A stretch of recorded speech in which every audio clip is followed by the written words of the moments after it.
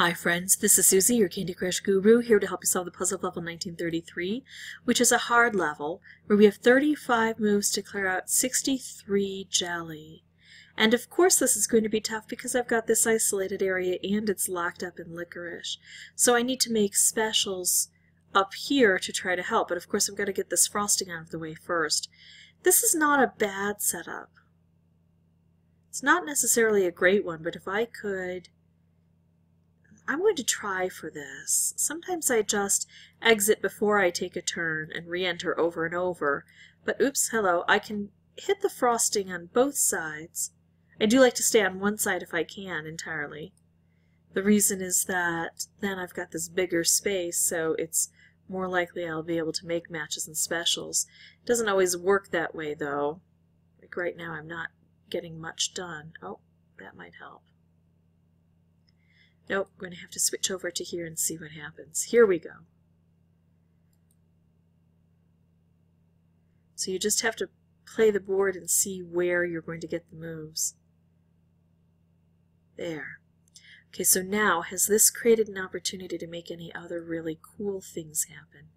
I could make a stripe this way with the purple, and that might be the best opportunity I have. I don't see an opportunity to get a purple here to make a color bomb.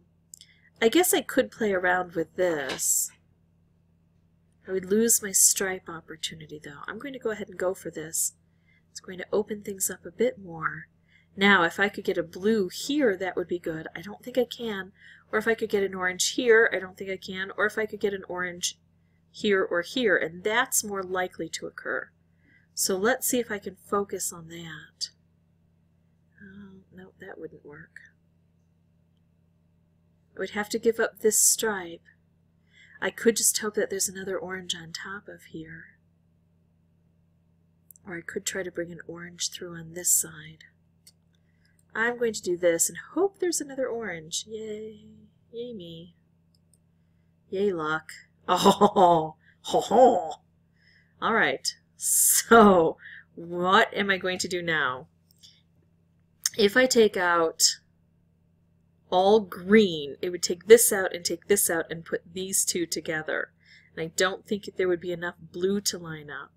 But then I wouldn't have the green stripe that I want. I would have blue. And I don't have a lot of blue down here. I don't have a lot of purple either. The other option would be to make a purple stripe. If I take out the green, at least I'm opening things up and I'm removing green. Now I'm not sure that these are going to line up. No, they're not. Look, that would hit. So I'm glad I looked at the whole board. Okay, so that option doesn't set up for me.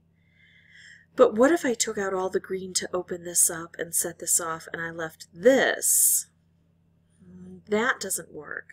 What if... Oh... What if I do this? And then... I can't take out anything but purple or green, and this purple is going the wrong way. I was thinking if I could get this set up with this, and that didn't work. Let me contemplate this for a bit. I think the best thing would be to take out all purple at this point. And then, did I create something, or the possibility of something by doing that? Well, if I could get a red to drop through here, that's not working though.